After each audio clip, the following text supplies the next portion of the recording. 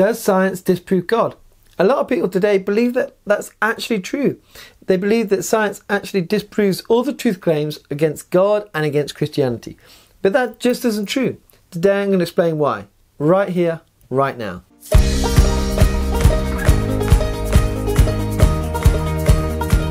Hi, welcome to the channel. My name is Dan Beesley and this channel is all about inspiring intentional discipleship.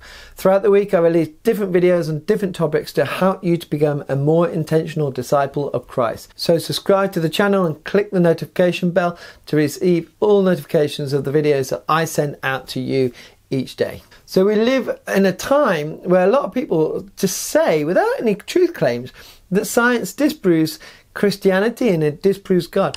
A few months ago, I sat in a cafe with my nephew who said exactly that to me. Oh, Christianity isn't true because science can disprove that it is. And it can't. And it can't for many reasons. And as Christians, we need to push back on people who say this because their claims are unsubstantiated and not really sure what they're talking about.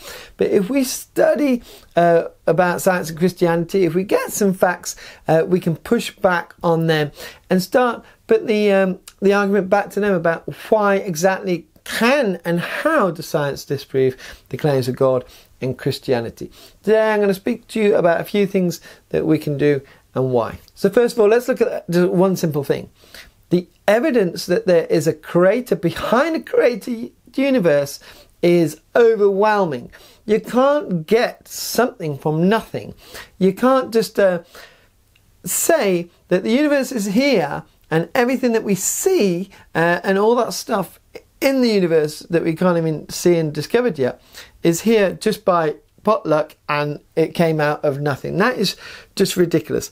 Something has to be created. Someone created this shirt. It was designed, it was made, it was packaged, it was shipped over here. It didn't just appear on my body and I said, well, you know, that's fine. I kind of like the colours and if it's here and it's just random, I'm going to just go with it. It's something that I chose and it's something that I knew was created by somebody because it just doesn't appear.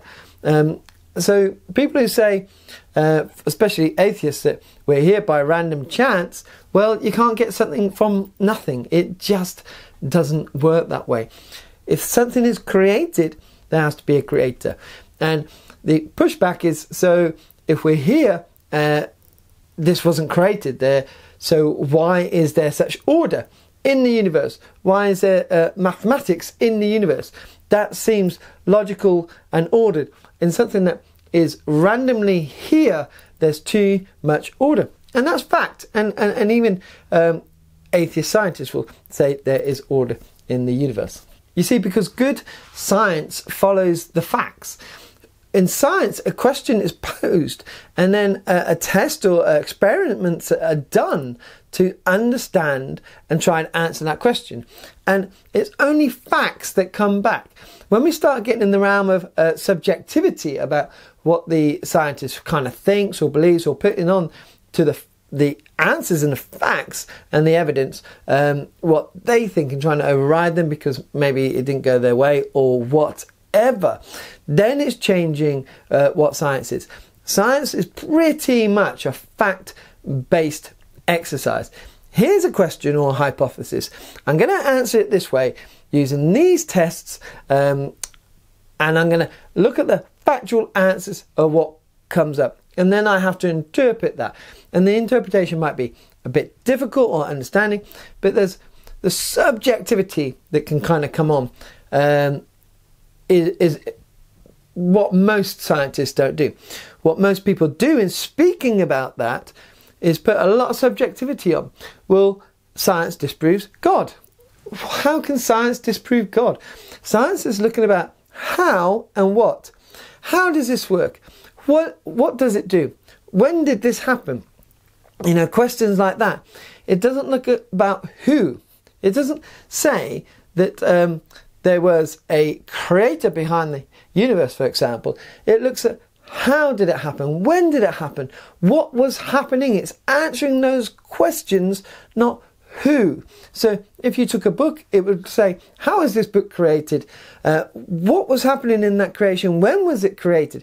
But not who wrote it. It's not looking at that. It's looking at other things about it. So when we're discussing science with people and Christianity, we've got to remember it's really based around facts, and it's only the facts that they should be stating and what those facts are asking and answering. It will only ask about logical things, what, when, why, not about who. So this is another area that we, when science says it disproves God, science isn't disproving there is a God. It's looking at, and this is the most amazing things, and this is why a lot of medieval scientists were Christians who were interested in science.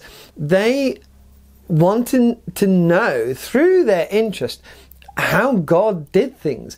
Science basically for us as Christians is looking at how God did things and understanding the majesty and the wonder of how he created the whole of the universe and all there is in it. That's what science is doing. It's looking at God's creation and going, wow. And a lot of scientists who start out not believing in God become Christians through looking at this amazing creation and the chances of this creation actually happening. Let's take an example. So here's a really good example of science being factual and answering questions and then put in a real simple way for people to understand and for Christians to use pushback. This is taken from a book called Tricky, written by a guy I went to theological college with, aimed at teenagers but really good for everybody. And it says in this book that a scientist has put it this way: for us being here and the kind of beginnings of the universe, and the chances of that happening are 1,000,000 to 1 event happening 15 times. So to compare that, to put that into a way to understand, that's taking this 5p coin, painting this 5p coin black so you can see how small it is, then covering the whole of the earth with other 5p coins not painted black, and then taking a needle, hopefully you can see that, up into space and throwing this needle down to earth and actually hitting the black painted coin is more likely to happen than the universe just coming into existence by itself. So do you get that? An event that is 1,000,000 to 1 chance happening 15 times in a row, which is equivalent to me painting this black, covering the whole earth with other ones not painted black, going up into space and throwing this pin down and hitting that one exactly.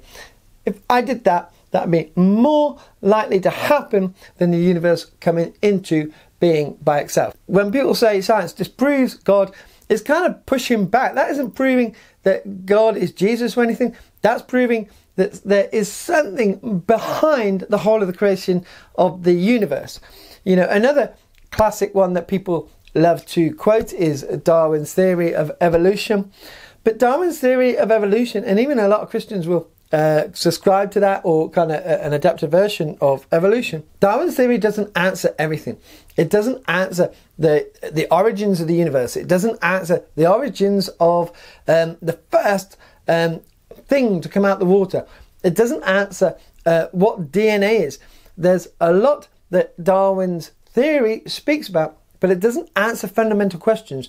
And when people throw out, oh, but Darwin's theory of evolution, yes, it speaks about evolution and those things, but it doesn't answer the fundamental questions of, okay, it's answering this, but what about the beginning of the universe? What about those first things that crawled out of that swamp? What about DNA and the life-giving DNA of each person and why it's so unique? It's not answering those questions. So it'll answer something, but not all. And it can't be used as a kind of an answer to say, well, Darwin's theory of evolution, I win. Push back and ask them what they mean. Deconstruct their answer and see what basis and premise they're coming from. And don't feel that you are on the defensive all the time. You can ask them if they're going on to you and are kind of attacking you. Attack what they're saying. Do not ever be rude to the person. Do not get angry. Just attack their premise. Attack what they're saying and see the holes in it. If you're If you've done your study, if you know your stuff, you will be able to defend your faith in your answers very well and very wisely. And here's another thing I mentioned before about a lot of scientists, Newton, Galileo, a lot of medieval scientists were Christians. I don't think there's one out there that became a scientist and then said, I'm now an atheist. I've looked at all these things. I realised that there isn't God, and I've become an atheist. In fact, science sustained and helped their faith. It helped them grow in faith because they were understanding and seeing what God was doing at a level that most other people couldn't, and they were probably amazed and stunned at it. Science didn't disprove to them that there was a God, that God wasn't real. Science was in their life all the way through. They were still scientists. They believed in science, but they also believed in God, and they were Christians until their death. They went to their death as a Christian. Science didn't make them realize that God wasn't real. It didn't change their faith. It probably deepened it more than anything. So all these people will say, but science disproves God. Why were the scientists, why are scientists still Christian? Why are cosmologists coming to faith when they're looking at the universe and how amazing it is and seeing it's just, there's got to be something behind it? Why are they coming to faith if science disproves God and science disproves Christianity? And here's the last thing, and I love this, and this is from a friend who was having a drink the other night, and he said to me as a teenager, and it was a really genuine question. He said to his scientists, look at this photo. It's a really famous photo of evolution, and he said, why when we get to man, to his biology teacher, that is standing up there, and we developed from the apes, chimpanzees, do we lose hair? Why do they have hair and then suddenly you get to man and lose his hair? And I thought, this is such a genius question. It's an amazing question. And he asked it genuinely. He just really wanted to know. And then when you apply what we know, you apply the logic. We came out of Africa, and yet as chimpanzees or apes or whatever it says we came from, in Africa we had hair. As we move into colder climates, into Europe, we lose the hair. It's a brilliant question. It's totally illogical, because as evolution states, it's a moving process. But why would you go to a colder climate and lose hair? I think there's just a brilliant question. It's a genuine question, and I would, and I know he would, because he's waited many years for an answer, someone to answer that. So if you're watching this and you know why, in that kind of evolutionary model, they have hair and they lose hair, and yet we know as they're becoming more advanced, they're moving to colder climates. Why do we lose the hair? If you could answer that, that would be absolutely brilliant. And that's genuine as well. I'm open to that, and it'd be great to have an answer. So thanks for watching. What's your answer to this question of sciences disprove Christianity or God? How do you answer people when they're coming to you and going on about your faith being untrue? How do you respond to these people? Put your answers in the comments below so we can kind of build up different ways to answer this question when people are saying to us. I've only looked at a very tiny section. There's so much more, so please contribute and help us as a community, and I will see you next time. Like the video to get it out there to more people. Bye.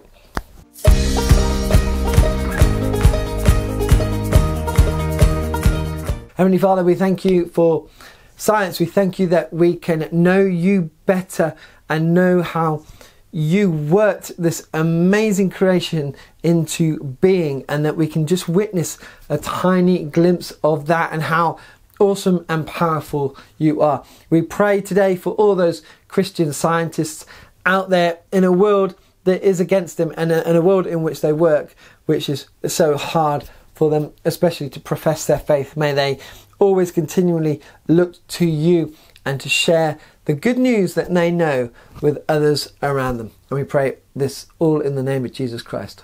Amen.